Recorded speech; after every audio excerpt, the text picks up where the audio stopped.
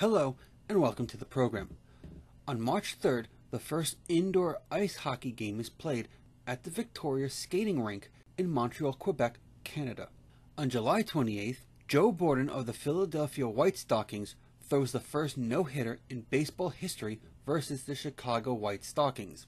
On November 5th, Blackburn Rovers Football Club is founded at the Leger Hotel in Blackburn, England. And now on to the sports of the day. In American college football, the Harvard Crimson have won the College Football National Championship. In association football, at the FA Cup final, the Royal Engineers defeat the Old Etonians 2-0 in a replay following a 1-1 draw. In the Scottish Cup final, Queen's Park defeat Renton at Hampden Park 3-0. In baseball, the Boston Red Stockings win their fourth consecutive season and their fourth consecutive National Association of Professional Baseball Players Championship. And in golf, the British Open is won by Willie Park Sr. The horse racing section, in Australia, Willamai wins the Melbourne Cup. In Canada, Young Trumpeter wins the Queen's Plate.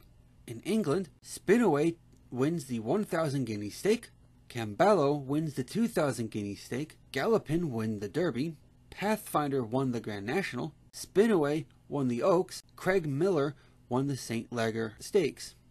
In the U.S., Calvin won the Belmont Stakes, and in the inaugural running of the Kentucky Derby is won by Aristides, with the Preakness Stakes being won by Tom Ochiltree.